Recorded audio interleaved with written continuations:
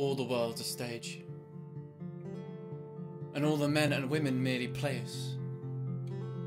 They have their exits and their entrances, and one man in his time plays many parts, his acts being 7 ages. At first, the infant, mewling and puking in his nurse's arms.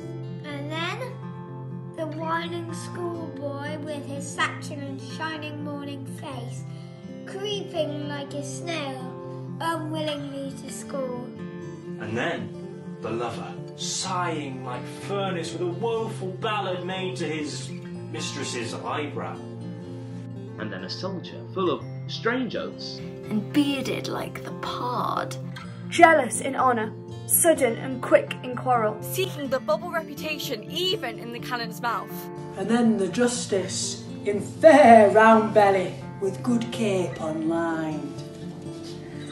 With eyes severe and beard of formal cut. Full of wise saws and modern instances. And so he plays his part.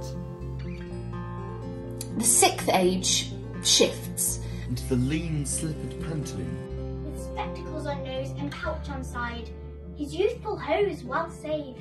A world too wide for his shrunk shank. And his big, manly voice, turning again towards childish treble, pipes and whistles in his sound. The last scene of all that ends this strange, eventful history is second childishness and mere oblivion. Song's teeth. Song's eyes. Song's taste. Song's everything.